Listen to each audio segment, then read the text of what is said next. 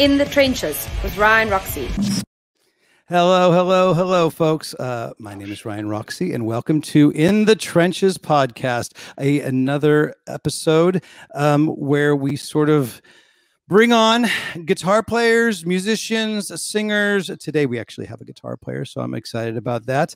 And we sort of dive deep into what makes it, how do you do this in the music business? How do you even begin in 2020 to say, hey, I want to be a rock and roller. I want to do it full time, and I don't want to be broke doing it. So that's sort of the stuff we're going to be talking about with our guest.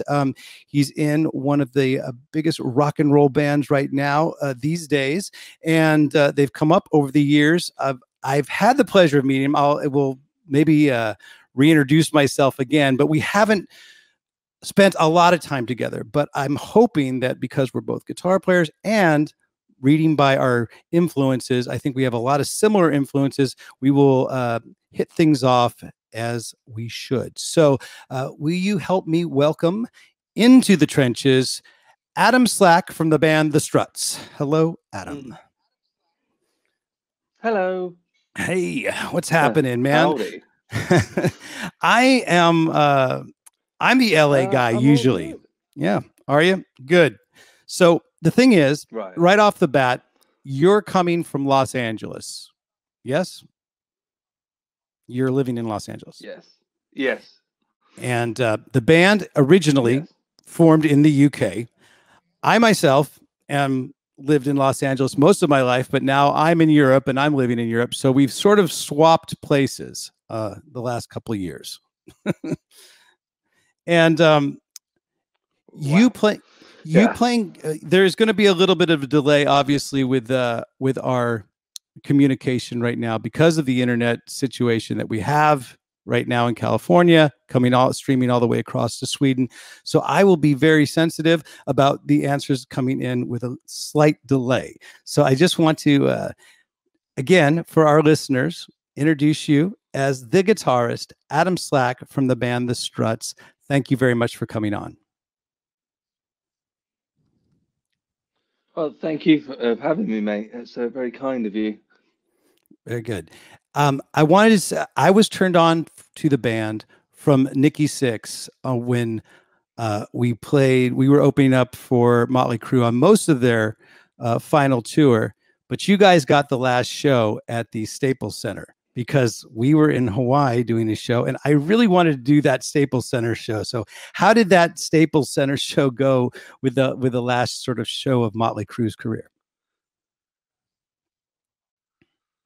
Oh man, yeah, that was a while ago now, actually, wasn't it? It was the end of 2015.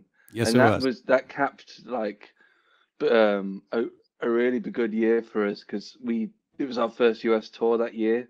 Like, you know, the band was almost about to break up in England because nothing was happening and we just got dropped, and then found new management and came to America.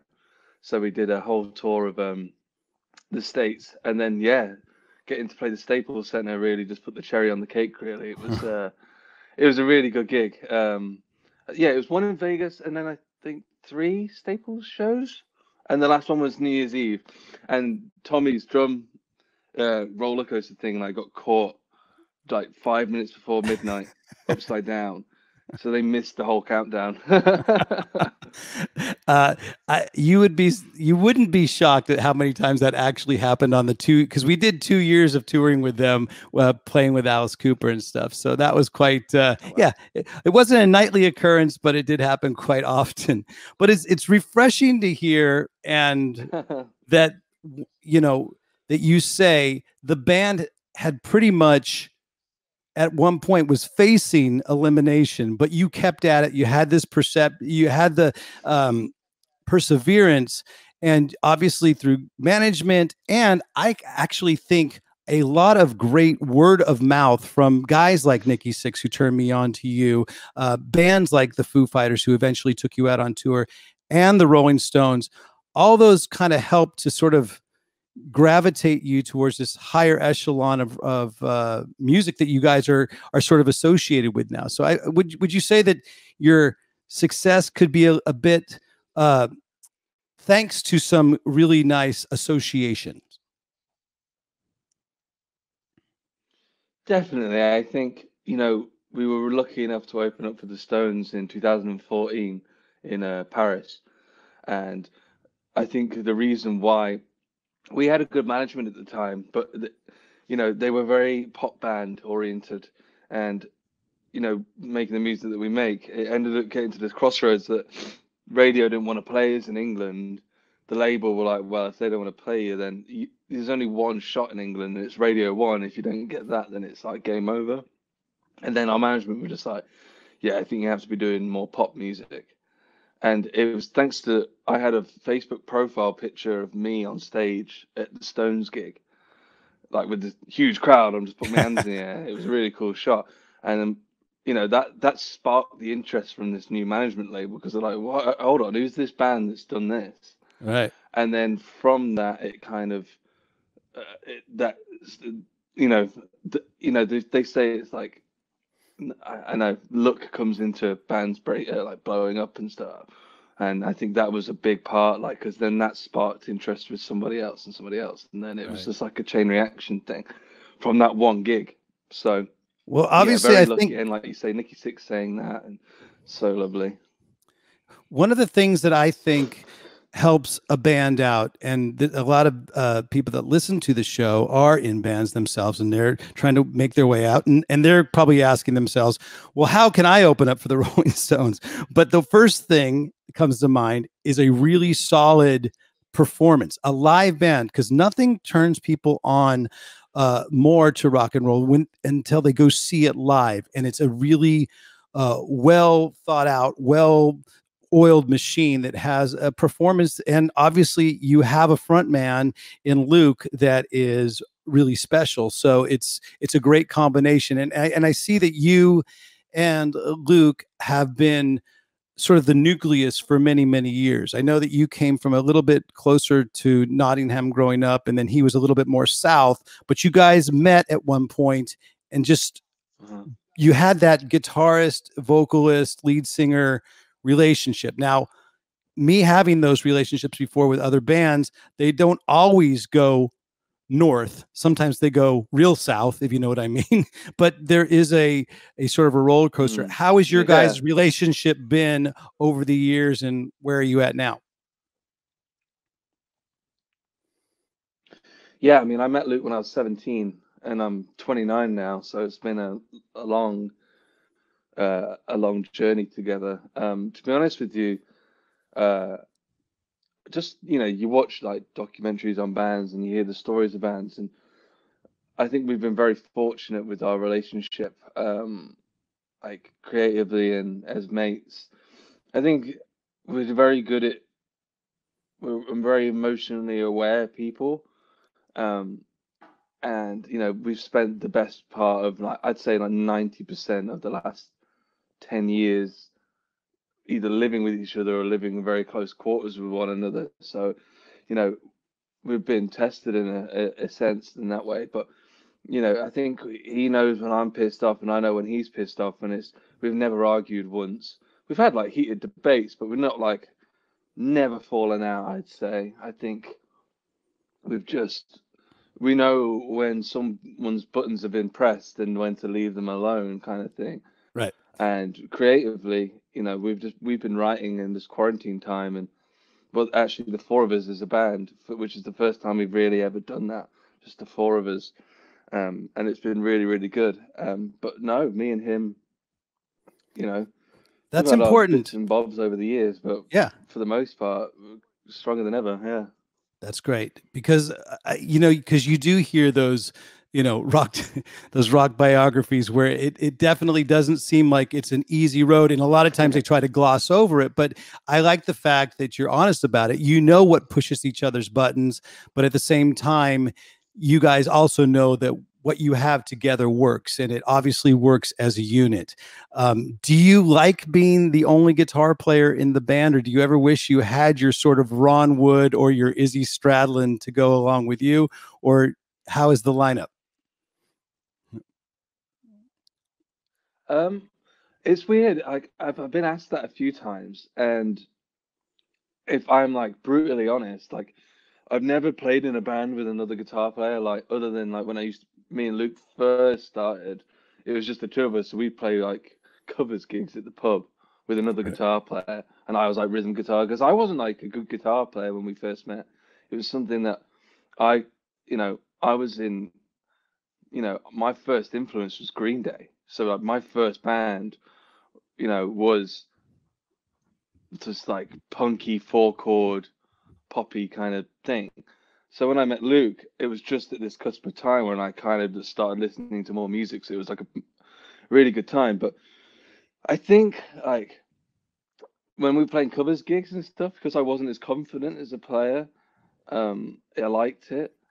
And now I don't know. Like it's just something I've never really done. I think live, like I get annoyed sometimes.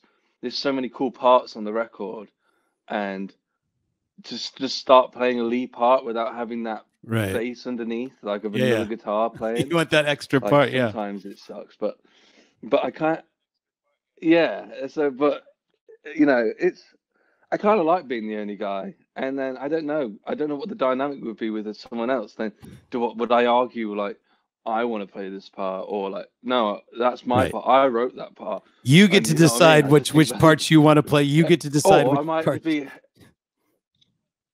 yeah, and I might be completely jealous. Like, what if they're like way better than I am? And I know it shouldn't be a competition, but they're shredding all the time, and then like I'm like, shit, who the fuck's this guy? Well, So I think I do my best not to be green with envy. I think the mark of a truly great band is when they can take different types of influences, whether it is punk rock, like you said, Green Day. I hear there's even Ramones in that Husker Du sort of type of music that has an edginess, as well as classic rock, and maybe that came up through the pubs when you're learning. But you guys have managed to combine those two types, create your own style with still giving a feel to I would say big rock. It's a weird term to use because I don't know how to say it, but big rock, because you are obviously destined to play larger places than clubs, but it still feels right in a club as well. Right. Yeah.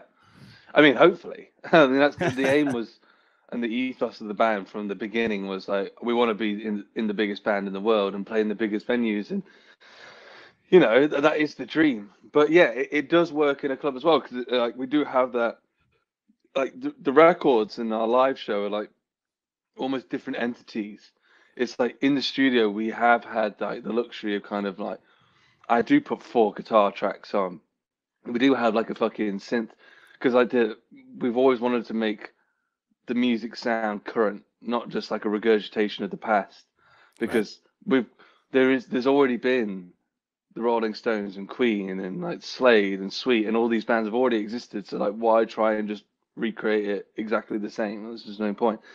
So it's like I feel like we do put these synthesizers on. Then it comes to live, and like some songs do have a bit of tracks on for those synth parts, but for the most part, it's like a raw and ready to go version of what's on the album, which is I love because it's more just it's like garage rock almost, like version of what the album was. Well, you definitely are using, for me, the dream type of equipment, because I saw a lot of pictures when I was doing the research for this interview. I'm a Gibson guy myself. I love to play Les Pauls and a bunch of different Gibson designs. And you might have one right there. But I also saw a recent picture as well as of a Strat that you got with the same figuration that I got with my sort of dream Strat, a double coil in the back and 2 singles. And I was wondering, are you playing both those types of guitars live you picked the right guitar for the right song? And tell us about that new Strat and obviously your classic Gibsons. Yeah, I think for the most part, like I think moving into this new cycle of music that we've got coming, I can't say too much about it because I'll get slapped on the wrist, but there's definitely new stuff coming, obviously. But I'm literally going to go pick up another guitar today made by Bruce Nelson, who made my Strat. I've got a Telly style one with a humbucker in the bridge, and then like a mini humbucker in the neck. Nice. So it's like completely humbless, but it's going to be really, really cool. But I think now more than ever with the new music that's coming and the old music, I've kind of just been getting by using my main Les Paul.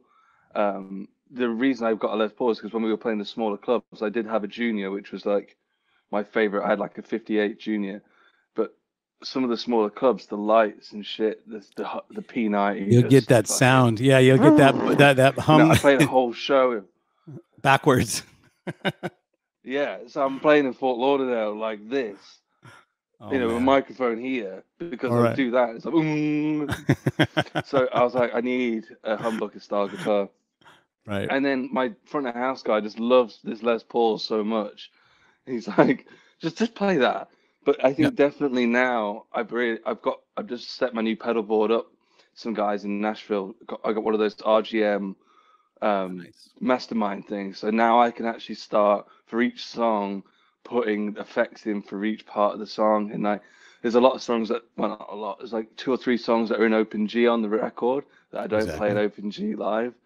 And I think now I have the Strat, which just sounds awesome. I've been using that on some new music because I used to play Strats all the time. So I've come back to that, but the humbucker still makes it sound closer to the Les Paul when I need it to. Right. But then you just can't beat the neck and like that middle neck position that you just don't get on any other guitar. Right. Which is great for some songs. So I think definitely song-specific guitars will be coming in on the new tour for sure. That's great. That's great. I actually am curious about that because the guitars present to the audience the type of song. Sometimes you play the right guitar for the right song and the way it looks aesthetically. But have you found that right amp setup that can make all those different types of guitars work together? So I have like it's like a 3-amp system, which is all so they're all playing in unison. So it's like a blend of 3 amps, awesome. Which sounds amazing. Now I had to move to in-ears because, well, I wasn't a big fan at first, and I'm still not. But I've got like a microphone on my pedal board because what I miss is that sound between the amp and your ear. That space in between. I call it moving air. If you can feel the moving of the air, then it's something that you can't explain when you have in-ears on. You just have to get used to it. But I've got this microphone on my pedal board which faces back towards my amps now. Okay. And it's like it just captures that feeling of just not hearing it direct like you're in a studio. And it just sounds so much better now. But I have an AC30. Vox AC30, right? Yeah. And then I have like this Supro, like one speaker. I can't remember what it's called. It's like a little combo. Tiny little guy. One knob. Yeah, one knob. And you probably have it up to 11. Yeah, pretty much. And then I have a Solo Dallas, I don't know if you know them. There's a guy in California. Solo Dallas. He makes Solo Dallas. Yeah, I have heard of that amp company. I haven't tried them yet, but I have heard of them. Yeah. Yeah, so it's modeled after Angus Young's like Black Flag, like Marshall, like fucking I don't know what you call them, but it's the blend of the 3. It's all just together. Yeah, you don't need another guitar player when you have 3 great amps playing the exact chord that you want, all in unison, right? Yeah, and it's like J3, who's our front of house, is an amazing guitar player himself. He was actually in Tommy Lee's Methods Mayhem band. All right. So he's like the biggest nerd when it comes. So me and him over the years have like perfected this amp setup.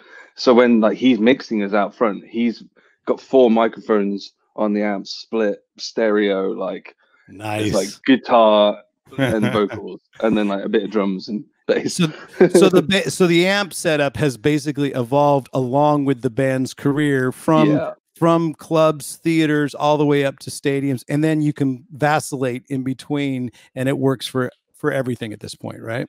Yeah, and like I've got attenuators on everything now, so it's like it's all can just.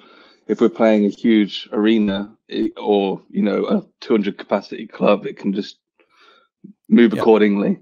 Right. So, I mean, the show that we have in the Trenches podcast is basically half gearheads that love this talk and half, Yeah. half true fans that might not play music yet, are interested in it, but they want to hear the stories of how they can try and get into the band. So I try to split the two, but it always seems when I get into the gear, I kind of like to fall into it too, because I'm always curious about, what works for some people. What is their favorite go-to amp? For me, it's always been a Marshall JCM 800. But over the last few years, I've been obviously in the studio. You experiment with modeling amps, which all kind of, I want them to model my JCM 800, but I always want that perfect sort of, if I could have one rig that could do it all, it would be great, but it's not always the case. Yeah. Like for me, Are you cut out for a second? Hey, what happened there? Nope. Something just got a little bit weird. Hopefully you can hear me. I can't hear you right now. No, your microphone went away. That's so bizarre. Do you want to go back or? Yeah, now you're back. I'm back. Okay. Yeah. Okay. Yeah. I think my headphones are Bluetooth to my phone, so like connected to that. Ooh. Sorry. Yeah. Yes. I'm not tech savvy. I'm here. I'm back. I'm back. Well, the good news is this is not live, so we're gonna edit it, all the good parts, and on all the crap we'll just save for the bonus reel. Okay. So yeah, what I was saying was, like, for me, my go-to amp was always an AC30 or I mean, I had an AC15 when I was playing when I was younger. I had like, the, what do you call them? Like, not a valve amp beforehand, and then I like a Vox, like solid state. What are you saying? Thank you. That's the word. There you go. Yeah. The cheaper ones that sometimes you get that diamond in the rough where the solid state amp just sounds incredible, but yeah, but maybe not. But I had a hand-wired AC15, and then it's like I flirted with other things for ages, but like for me, it's just what my ear was always gravitating to. But like now, so that's why it's still in like my mixture of amps, because when I have it in my in-ears now, I have like the Plexi amp and like the Supro. It sounds really nice, but then I'm like, it's just missing that sound on top of it. Yeah, and that's the punk rock part that you need. Yeah, exactly. So then you add that in like subtly. It's like, there we go. Well, I saw that the Les Paul Jr. that you had this love for in the beginning of the Struts, in the beginning of your career, and then you eventually have moved over to Les Paul's because of the humbucker sound. You get rid of that hum, but I saw that you had a Rock and Roll Relics LP Junior. I love Billy because Billy Rowe's been on the show. We talk about his guitars a lot. So is that a nice playing guitar that you have in your arsenal as well? Yeah. Yeah, it's actually one that I keep meaning to get out. It's in Nashville in my storage unit, is where most of my stuff is. But yeah, I love that guitar. And it's funny, Pat Smear from the Foo Fighters was like, I want to buy one. I want to buy one. And I was like, you'll have to ask Billy to make you one, because I saw, I found out about them through Billy Joe from Green Day. Because I saw he had like a US flag one, and I was like, oh, it'd be cool if I had like a black and white Union Jack one. And I just managed to get in touch, and he was like, do you think you could make it? So he made it, and he made a couple of them. But yeah, it's a great guitar. It's like just a single humbucker again because of the P90 thing. I love P90s as well, but I just put a humbucker in it. I actually have a lot that TV. Was it TV Yellow last pan LP Junior? But I have the Billy Joe Armstrong model, and that cool. that P90 that's in the back pickup right there, it cranks. It really does. It sounds great. So it's a special type. It's a special type of P90 that they use for it. And for those of you that, if we're going too far down the rabbit hole of gear talk, well, hold on, we're going to come back with some stories but I'll slowly bring us back out of there. But I just love it when I can just talk, gear to someone, that is as influenced by the same bands, but we come from different generations. And, and sometimes when I see the younger generations that have been influenced by the same bands I was, whether it's Slade, Sweet, you already named a few that are classics. Cheap Trick for me was sort of my Beatles. Yeah. But as far, but I kind of always blame it on, either really good parenting or really bad parenting.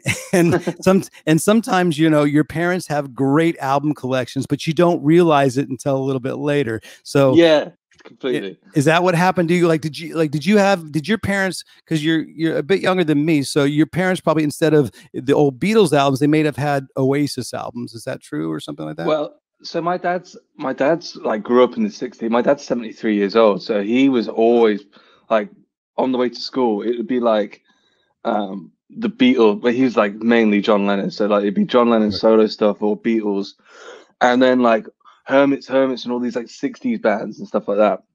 And he was and like as a teenager, like I was like, nah, this is shit. I'm not listening to this. And my mum would like grow up on like in the kitchen with like Oasis playing, and I didn't like that. And then I remember, it's funny you say this because literally the other day I was listening to Pink Floyd, and I remember her telling me about, she came into my room like, you should listen to this band called like Pink Floyd, and I was like, the name sounds like lame, and then they were like Dark Side of the Moon, and I just didn't get it. And she'd come in and say, listen to this band, Mott the Hoople. And I remember her getting me to show me Roll Away the Stone live on Top of the Pops. And I just didn't get any of it like at the time. And I was like, Green Day's the only shit I listen to. And then like I hit like 16. And then I went and bought Definitely Maybe by Oasis from like a First like record, a CD. yeah. Damn. Yeah. And What's the Story, Morning Glory. And I kind of just sat and listened to them, and it was like, oh my God, this is like incredible. This is like the sound that I've been wanting to hear in my head this whole time. And then you know, as you do, I mean, I was lucky that we had YouTube when I was like 16. So like you just start diving into these rabbit holes on YouTube of like interviews with the band, because you just like become obsessed with them. Yeah. Yeah. And I was obsessed with Oasis. And then I just hear them talking about the Beatles, Slade, David Bowie, Sweet, Mott the Hoople, and all these like glam bands and T-Rex and stuff like that. So then I was like, Mum, you know those bands that you told me about? Like, what were they again? And then it was like, I Wow. started Then going you had back. a whole new education. Yeah. Yeah, and then I met Luke like literally then. So then it was like I just got into the Beatles and Slade, and then I always say like if I met Luke like 6 months prior to that, I would have been like, nah, I'm not into it. Not the right guy. Yeah. Green Day. Yeah, exactly. A good time. Yeah, so it was like that perfect timing of, and then he became like my older brother, and he was like, oh, listen to the Stones. And then my dad was like always a no Stones fan. It was like Beatles only. Right.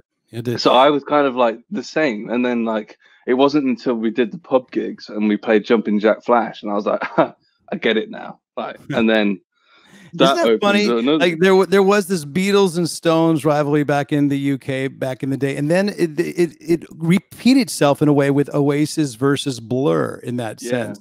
Do you feel that perhaps Struts, do you have either a friendly competitive band from the UK or even the world that it could be your Blur or your Oasis to your Struts? Do you have any of those types of bands, you think? Because I think Rock and Roll Rivalry helps everybody. It's a good story. I mean, like, I think there's been like, I mean, people like to put like a rivalry on it. I think I've just seen things on the internet, like obviously like Greta Van Fleet, like we took them on their first tour, and then like subsequently they've blown up, like and they're really big. But like, you know, I think people like put us in the same wheelhouse because it's like a 4-piece band, lead singer, classic influences. So a lot of people have been putting like us together. I could see the similarity, but at the end, it's such two different types of bands and two different things. And I think there's so much room to flourish for both of your bands. Obviously, I think it's great. But hey, man, why not? Don't let, as Alice Cooper would always tell me, don't let the truth get in the way of a big don't let the truth get in the way of a good story. Yeah, exactly. So hey, I wanted to basically move on with what you guys are doing currently, because I've seen your Sunday live streams that you're doing, Sunday service. And does that happen? Is that going to happen not just in quarantine, or is that going to be happening throughout, you know, until you guys get back on the road? Or where is this new stage that we're going to find to perform on now? To be honest with you, well, in short, like this weekend's the last Sunday service of this season. We're saying. Gotcha. So it's been 8 episodes. It was just something for the fans, and originally the lockdown was meant to be for 2 weeks, so we were like, oh well, we'll just keep people happy or whatever in the meantime. But we are working on other stuff. Like I say, I'm not allowed to say at the moment because I'll just get told off by my management. No problem. But there is big stuff coming from us. But to be honest with you, yeah, gig wise, I mean, God knows when we'll be able to do a gig again. I guess it's just maybe like live stream still, stuff like that, that we'll have to do in the meantime.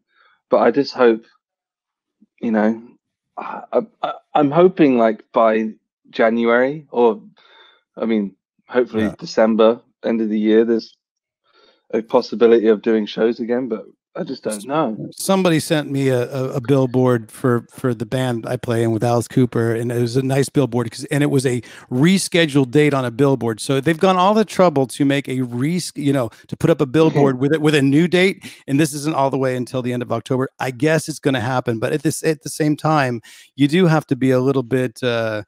You have to be a little question it a little bit and not be, like, I'll be happily surprised if everything goes back to the way it was in a way, but I don't ever think I want to be prepared for what's going to be the new normal and what could be the new normal, as far as live performance.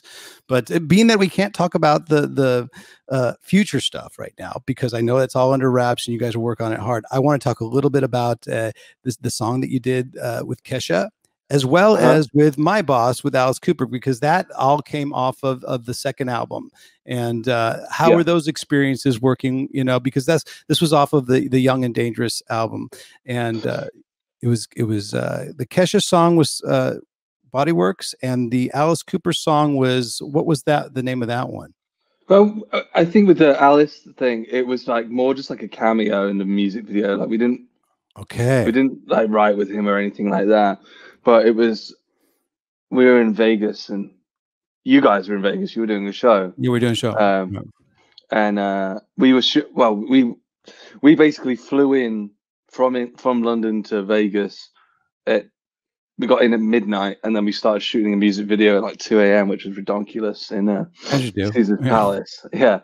And then Alice was there, so we were like, and we knew he was like a fan of the band. So we just said, hey, do you want to be on a music video?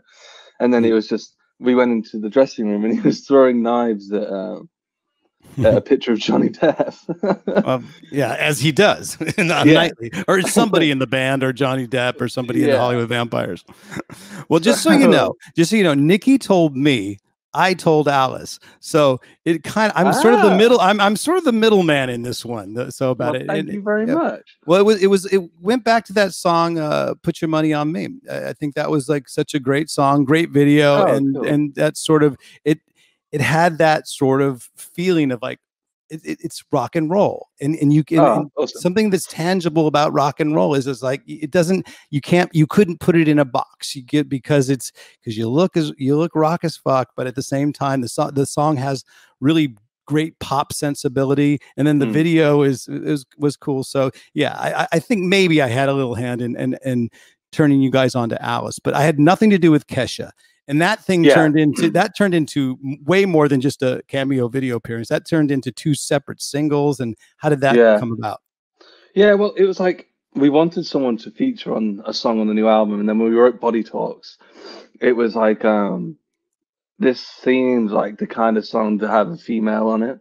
And we'd met Kesha like 2 years prior. And we did a show together in like Ohio. And we became friends, and then we found out we were like on the same management as well. So it was just a case of like asking, and she heard like the riff, the opening, and she was like, "Yeah, I'm in." And I was like, "Oh, okay, great, sweet." So you had me at da dun da dum. Yeah. So she ended up there. She sang on it, and then we had 2 versions anyway, like because Body Talks had already come out by the time she said yes. So we ended up releasing 2 versions, one with her on, which was a bit more like acoustic-y driven, and that just turned into like we ended up doing Jimmy Fallon, which was awesome because she was on it, and it was cool, and she's awesome. Like she's now like a good friend, and she's got a great voice and she's got great presence as well. We did end up doing a gig together in what's it called, Atlantic City, which is really cool.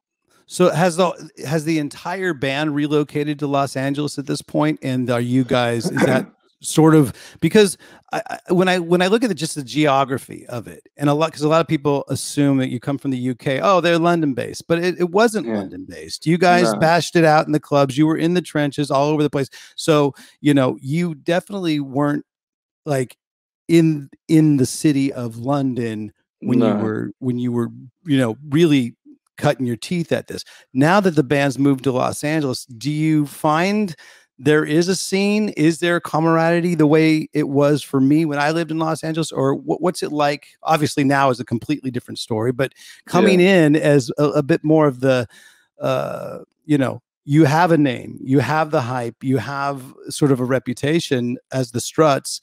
And what's it like living in Los Angeles for all you guys? Yeah, like we lived together in Derby in England, and then we all moved out. We all lived separately, miles away from each other. So when we finished, we spent so much time in the States, and we couldn't really afford to move to LA for the last few years because although we were touring so much, touring costs a lot of money. You know, so we just didn't have the money to move here and make it a viable option because we tour so much, like spending a couple of grand on rent a month when you're never there, it just seems stupid. So, but now it's like we've got to a point where, and it's good because we all live really close to each other. So it would just made sense, like money, and we had the money to be able to do it now. And thank God we did, because now this virus has kicked off. We can actually, you know, if we weren't in the same city, we would have been screwed. So we're obviously being safe, and we got together not long ago, but we all got tested before we got together and stuff like that. So we're not being, I don't know, irresponsible in any way. If you guys are separated, and we know that, you know, you're in this recording studio, you are going to have separation. I mean, Luke's going to be in his own vocal booth. You're going to be in your guitar world. You know, you guys have the budgets to make all this happen now. You know, it is a very creative time right now. I mean, because people look at about doom and gloom, and I try not to go down that hole of it being, because could be negative, but it could also be viewed as a positive, because this could be one of the most creative times for bands, because you have that time. Yeah, it honestly has been, like, because if I'm honest, like the last album, you know, we've been a band for a long time and only done 2 albums, and it's because we got fucked around in England and took years for our first album to come out, and then we toured that album so much, like, because it got re-released in 2016 as well with new songs. We spent, you know, 90% of the year of the last 5 years on the road.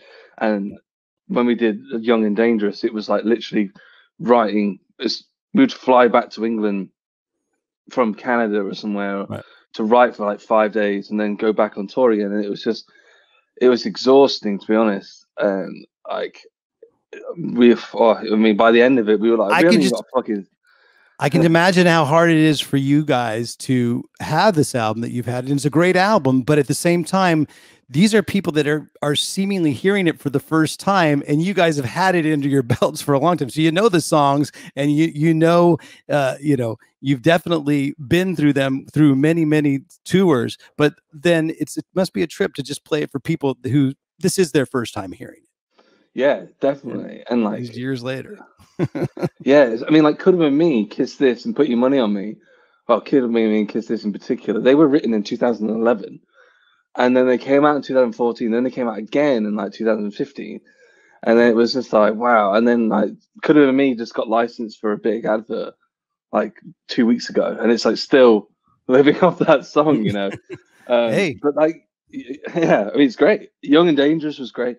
But like the whole process of it was exhausting, and like this kind of virus kicked off, and like we obviously can't tour now, and this is the first time we've been in one place for more than like 2 weeks in 5 years. So when we got together to write, you know, a couple of weeks ago, it was like the most effortless thing we've ever like come to creative, because it was like we had a moment to just decompress, and finally like some inspiration can come back, because you know we were going into things like, what should we write about? we can't just keep writing about being in a band and being on the road, because literally 5% of no 1% of the world's population can actually relate to that. Right. Less Yeah. than that. Yeah. And it's not about, but like you want to write about stuff that people can listen and relate to, because that's what I like. When I listen to a band and like, fuck, they felt the way I felt. That's what I love. And it's like we had nothing to write about, and now we do, which is lovely. Well, that's great. I do also think that whenever you get into a guitar-based band, those of you listening out there, because a lot of guitar players are out there listening, guitar-based bands have that luxury of writing timeless songs, and you are proof of that, because you said that song was written in a certain year, but you're still getting a fresh new look on it and fresh new chances off it all the time. I think the story is one of perseverance. You guys definitely bashed it out in the UK, from what you're telling me. It was you did a lot of the rock and roll cliche things that happened, but hey, literally, yeah. You had management since you were 14 years old, though. You did something right. I don't know how you found management since you were so young, because I still haven't found management. Well, to be honest with you, it's like I was the writer in my school. But I started playing guitar when I was like 13. Started writing songs when I was like 13, and had my first band, which was like really influenced by Green Day. And I was the writer in that band for the majority of it anyway. And there was like a pop band, like they were like called McFly, and they were like, I remember McFly, yeah, for sure. Yeah, they were like a boy band, but with guitars, and it was like they were doing like Beatlesy style music. I really like the music. Like, right. I wasn't into the whole boy bandy thing of it. I was just like, oh, these songs are nice, like good quintessential, just acousticy, lovely 7 chords, like old 60s styles, melodies and stuff. Quite big in the UK, that band as well, because I'm not sure if they were as big in the US, but I know that in the UK they made a huge mark. Yeah, they were huge. It was like, yeah, I don't know what you describe it as, but they were like a big band. Like they had number ones and like really big records, and they sold out arenas. And they had like a single come out when I was like 14, and I had my first like EP called Hippopontamus, and it had like a picture of a hippo with a mohawk on it, and like the songs were just all 4 chords, and I wasn't the singer or anything, and I found they were doing a single signing, and I said to my band, like, let's go, and just give them our CD. So I just went along, queued up at like 4 o'clock in the morning to meet the band, gave them the CD, and they ended up on MySpace messaging me like, love your CD. I passed it on to my manager, and then the manager got in touch, and he just kind of, I didn't sign a deal or anything like that, but he'd just be like, I think you're a really good writer for your age, and just when you write something, just send it to me. So I had this kind of back and forth with him. And I'd sitting in my room writing songs and just recording it on like a PC microphone on like a program called Audacity, I think it was called. Right. And I'd just write these songs and I'd send them to him. He'd just be like, well, why don't you try this? And it was kind of like, he wasn't a songwriter or anything, but it was like a neutral ear. And he obviously managed like a big band. And he was, that got you, that sort of opened the door. But yeah. And then like when I was 17, my band wanted to go to university, and I didn't want to do that. I was like, I want to carry on with music in some shape or form. And I said, like, I started singing in my band, and I realized very soon like I had an okay voice, but it wasn't like a great voice. And I was like, you need that guy. You need that guy. Yeah, I need that guy. And I honestly didn't enjoy being a front man. I was like, I thought I would, because in my mind I was like, I'll just be Billy Joe. Like this is my moment. And then I do it. I do it like a Green Day tribute thing with my old band when I go home for Christmas for a laugh. We just do it, and it's gone really well. And I enjoy doing that. But when it was like my own shit, I was like, nah, this isn't for me. So I was like, I said to him, like, do you know any singers? And that's when he said, I've just found this singer who's not in a band anymore on MySpace, and it was Luke. In walks Luke Spiller, and then the rest, and then you guys hit it off, and then but still, it doesn't happen overnight. You wrote songs for years, played in clubs for years, and then obviously, I mean, I met him in 2009, and when he came to, and I'd say things only really started happening when we signed with Interscope and toured America in 2015. Like we were playing club shows in England, and like we. Just the the normal stuff of we'd play a festival in France to 5,000 people. We come back, play Leicester to my cousin and the sound man, and the sound man walked out halfway through the set. And then we drive to like 4 hours in a fucking van to Canterbury to play to no one. You know, like 4 people would be there, and like, you know, it's just when you tell those stories, though, to me, there's nothing more inspiring it because you're sitting on the other end of that now in a pretty damn good position to make an important album and to get that hype. When as soon as, you know, again, when all this stuff does clear, you guys are going to have a lot of creativity and a lot of and a really good jump on everybody else because you've been through all of that. You know, you've been character building. I feel like every band should kind of go through that feeling of, you know, lugging your AC30 up 2 flights of stairs to set up at like 3 o'clock in the afternoon to sound check, to wait till 9 o'clock to play to 2 people, and then lug it all back in the van and drive 4 hours back home. I think. Well, you were smart. You were smarter with the AC30s because I gave myself. Yeah, you had the cab. I gave myself 2 hernias trying to lift 412 cabinets over the years. So yeah, trust me, I know that stuff. Yeah. But a side note, real quick side note. I'm not sure if you know, but Billy Joe Armstrong is a quite accomplished shredder guitar player. I did not know that, but Mike, his bass player, told me one time. He said, "Man, that guy shreds. He just doesn't do it on Green Day albums." So, have you ever gotten to jam with him? Have you met some of your idols yet? Yeah, to be honest, like pretty much met everyone that I've kind of wanted to meet. I haven't met Noel Gallagher, and I think he'd be the last one, I'd say. But I'm also scared shitless of meeting him. I met Billy Joe. I met him twice. I met him once when I was shit-faced, which was really not how I wanted to meet my like childhood idol. Right. But I went to see them at the Palladium in Hollywood, and I'm friends with his son, and then Joey. And I was like, I'm not going to meet them tonight, so I'll just have a few drinks and enjoy the show, because I was really buzzing because they ended up using a melody of one of our songs in their single at the time, 2016. So that I got a writing credit on a Green Day song, which I was just like, hello. Yeah.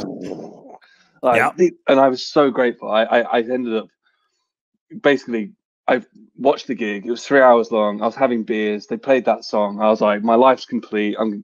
The drinks were going back. And then I ended up being at this after party with them. And like Billy Joe's like stood here talking to like his wife. And I'm just like, oh, fuck it, I'm just gonna have to say something. Was that the picture? Wait, hold on. Was that the moment? No, that was a different moment. Okay, but dude, our producer's pretty damn good for getting that. Vic. Yeah. You know, everything's forgiven for what you did before, for putting in that other clip. All right, that was good. All right, thank you. Yeah, for that was awesome. But I ended up just saying to him, like, Billy, like, I just want to say, like, you didn't have to give me that writing credit and stuff like that. Anyway, you're my idol. Blah. You blurted it all out. Oh, the whole 9 yards, yeah. And he just goes, Adam, stop. And I was like, what? And he goes, hug me. And I was like, okay. Yeah, and then, get him. And then I woke up fully clothed, head at the other end of the bed, shoes still on. And I was like, oh my God, what happened last night? And I was like, oh, fuck. The guys were like, that's called a Billy Joe blackout. Yeah, Billy Joe blackout. I heard that happen. My band were like, go ahead. Huh? Oh, my band were like, oh, Adam, it was lovely. Don't worry about it. And then last year we opened up for them in Seville, in Spain, for the MTV European Music Awards. Nice. And that photo was from then, because all the guys in the band, like Mike and Trey and Billy, their wives were all there, and as Green Day walked into play the gig, we just opened up. They were like, I don't know if you remember, but we met, and I was like, oh fuck, I remember. And the wives are like, come watch the gig with us. And I was like, okay. And then the next night was the awards, and then we're in like the green room area, and they're all there, and I'm like, I can't go over again. Like, I just can't. And then Billy's wife, Adrian's just like, hey, Billy wants to come and say hello. I was like, oh, fuck. And he just basically was like the nicest guy, and just said like, hey man, like, I love your band. You guys were awesome last night, and nice to see you again. And just the sweetest guy. And I was just like, oh, I didn't make an idiot of myself. No, that's amazing. I mean, when you meet those guys and they don't, that you listened to as a huge influence growing up, and they don't disappoint you. I mean, the thing that I can only compare that to is when I put my last solo album out, I did a cover of California Man, which is written by The Move, but performed, my version was Cheap Trick, and I was off Heaven Tonight. Right. And Robin Zander comes and does a guest vocal for me on that whole track. So I was, you know, it was that same sort of thing. Like, wow, you're really going to do this on something that I played on? Oh God. Okay. Don't fanboy out too much. Yeah. It's an amazing, that's awesome. And like, I met like Liam Gallagher, who's obviously another like hero of mine. And like, obviously naturally I was scared that it was going to be horrible, and like we did the it could go either way, right? I mean, it could go either way. And just so you know, if there is some sort of new age Greta Van Fleet Struts sort of controversy, I'm siding you guys, the Struts, with Oasis. All right, because they're my favorite of the two as well. Although Blur is great, Blur was great, and Greta Van Fleet has their thing, no doubt. But I'm just, you know, just so you know, I'm siding with you guys.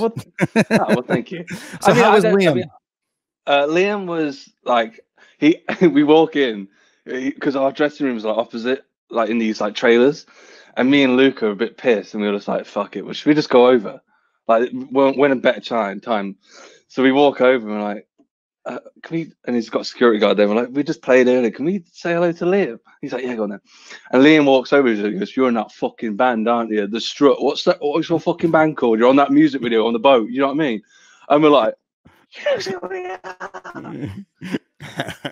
we were like, the Struts. He goes, that's your fucking band, isn't it? Yeah. And we were just chatting to him for like 10 minutes, and he's like the loveliest, heartwarming guy. It was awesome. So they say never meet your heroes, but I disagree. They're all, and the Stones were lovely when we met them. Like, honestly, 8 for 8. yeah, fuck, it was awesome. Well, hey, Noel Gallagher, and, just to reiterate, Greta Van Fleet, like, we love those guys. You should. I mean, like I said, it's gonna help you guys. Just say, like, like this. People want to put a rivalry on it, but like, we toured together, we're mates, and it is what it is. But you know, if people want to put a label on it, right, and you know, it boosts both our careers, you know, like it did with Oasis and Blur. We want to battle it out for #1. We'll just see about that. I'm kidding. Well, there's an old saying that my friend says all the time, and I don't know if it's how old is he might have come up with it. One hand washes the other, both hands wash the feet. And you know, you guys are both helping, you know, the cause of rock and roll. As long as guitar-driven music stays in the forefront, I'm supporting both you guys' bands. All right, how about that? Exactly. That's what's so awesome about it. It's like, it's too bad. It's like, it's so refreshing to hear this, like, and it's more bands as well. But like, I guess like people say, put us in the same thingy. But like, just two bands influenced by old school rock and roll that are like that are actually, you know, getting somewhere, and it's like bringing rock and roll back to the forefront in guitar bands, kind of thing, like of my generation anyway. Absolutely. Well, hey man, our internet is sort of acting up on us. I'm going to sort of wrap it up right now before the internet shuts down and before we break the web. But before we go, I just want to give people one more chance, because they can't see you out on the road in this sort of moment, but they can get in touch with you on Instagram and the band. Can you tell, for those that are listening on the podcast on other platforms, can you tell us what your Instagram and for you and the band right now, and how to get in touch with you, Adam? Yeah, so on Instagram, I'm Addo Struts, which is ADDO Struts, all one word, STRUTS. And that's the same for Twitter. Yeah, I don't know why it's not. Addo's like an old nickname I had anyway.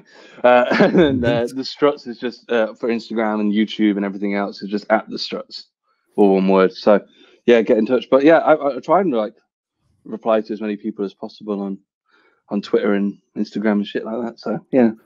Well, I really appreciate you taking the time out, and I go back to being creative with the rest of the guys in the band and the Struts, and I can't wait for the third record that's going to come out, as well as the rest of the listeners.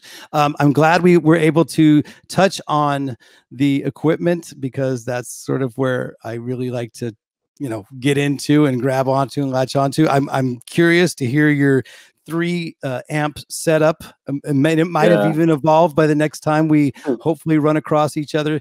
I'm not sure if you remember, but I met you in catering really early on a few years ago. We were doing Rocklahoma, and you guys had just played.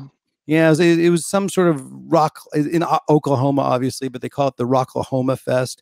And as most bands do when in festival settings, they sort of, brush by each other in catering, and they go, "Oh yeah, hey, there's a salad and there's Liam Gallagher." So yeah. But I don't remember Rocklahoma. I remember Rock on the Range and stuff like that, or like the one in North Carolina. Was it? I don't remember one in Oklahoma though. Rocklahoma. You're probably right. It might have been Rock the Range then. You know what? You're probably right. Or because I felt like we met in our what's it called? It's in North Carolina.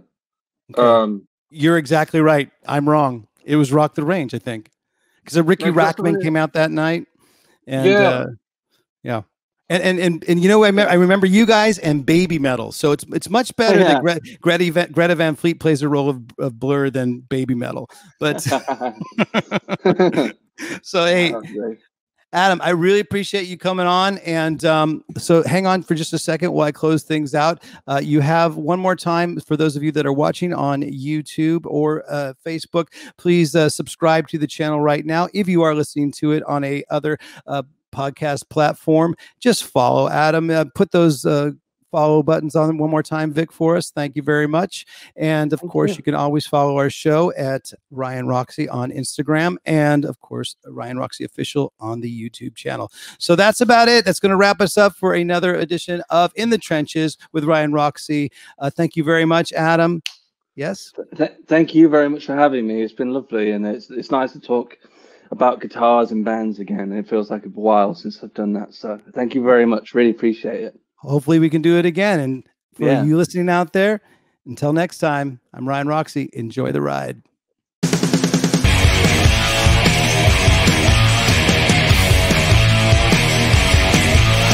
In the Trenches with Ryan Roxie.